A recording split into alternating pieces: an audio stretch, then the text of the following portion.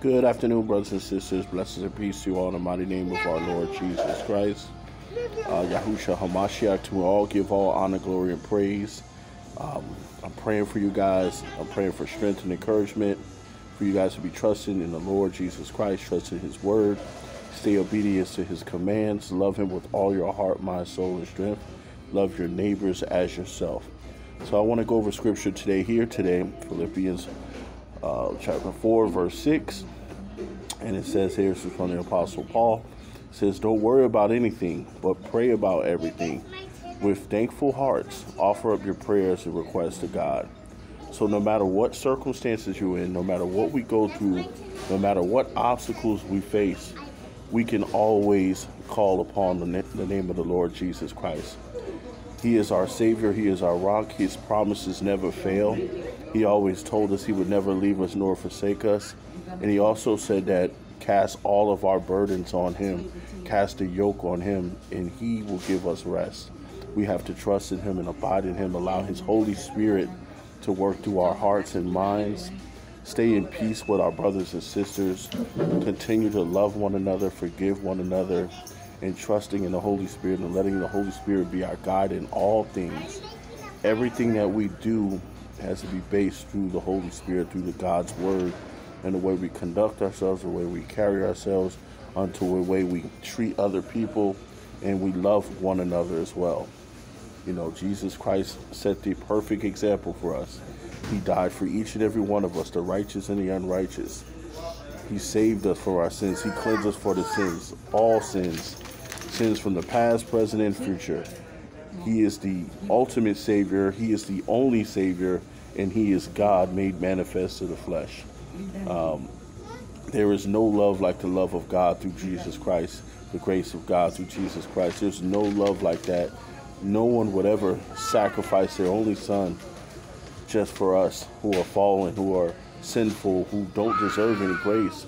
But yet again, God still loved us. Not one figure, not one religious figure or so-called God would ever do that for you, would never lower themselves to that standard and take on all the sins and graft us in by His blood, His atonement. We have to be thankful for everything that the Lord Jesus Christ has given for us, has done for us on the cross. And I will never forget that. I will always give thanks for what He took me from the lifestyle that I live, from the wickedness that I've done and all the things that I've done to hurt people and the things that I've done to disappoint Him in many ways. But thank God for Jesus Christ. That's why I continually will live in His will, continue to walk in His steps, being set apart from the ways I used to be and the ways of His world. That's how each and every one of us needs to be. We need to set our minds and focus on doing the will of the Lord Jesus Christ, focusing on fulfilling our mission here as being ambassadors of Christ, being able to carry His message through the way we live our lives, being truthful, honest deep down in our hearts, you know, asking the Holy Spirit to transform us every day. You know, Lord, give us grace, forgive me of my sins, give me a heart of flesh, you know, remove the heart of stone, remove whatever bitterness that's inside me, remove whatever that's not of You, take it away from me, Lord Jesus Christ. Let me be filled with You. I want to be more like You. I want Your Spirit to be in me, live through me, so I can glorify Your name and give You all glory, honor, and praise, because that's what it matters in this world. It matters is continuing to walk, serving your neighbors, loving your neighbor, putting others before you, not thinking highly of yourself. You know, when you see people in the middle of the street, when you see people, when you encounter them, greet them, say hi, say how you doing, God bless you. You know, everywhere I try to make that, I try to make it my goal to be able to, you know, greet every person I encounter, to try to, you know, maybe I can build them up. You don't know if the person's having a bad day. When you go to the store, like right now we're in Burger King trying to have a quick bite with the kids, and you want to say, you know, you want to appreciate the work that these people do for you. You know, they're workers, but still you always have to greet the people. Anyone that's doing anything, you know, that's what Jesus Christ did. He showed love to everyone He encountered. We have to show love to the people that work here.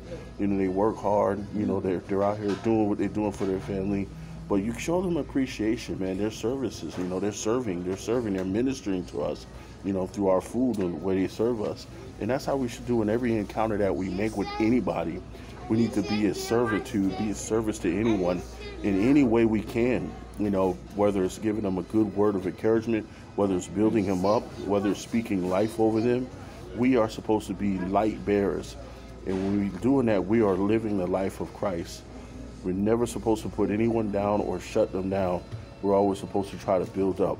And even if you do have to correct someone with righteous judgment, you don't want to do it in a way to make them feel like this big, cut them down and make them feel bad, like they're never going to be able to, come out of what they're going through or what they've made mistakes in. You want to build them up in every aspect of the way, and you want Jesus Christ to you want the Holy Spirit to lead you. You don't want to be led by your flesh. Led by your Holy Spirit. Let the Holy Spirit guide you and lead you to all truth and righteousness, being in the will of the Father. That's what it's about, guys. It's not about us. It's not about our flesh. It's not about our personal gain and what we want in our own opinions. It's about doing the will of the Father, staying true to the gospel and allowing the Holy Spirit to guide us in each and every area of our life. So this is Brother Ray here. Blessings and peace to you all. In the mighty name of our Lord Jesus Christ.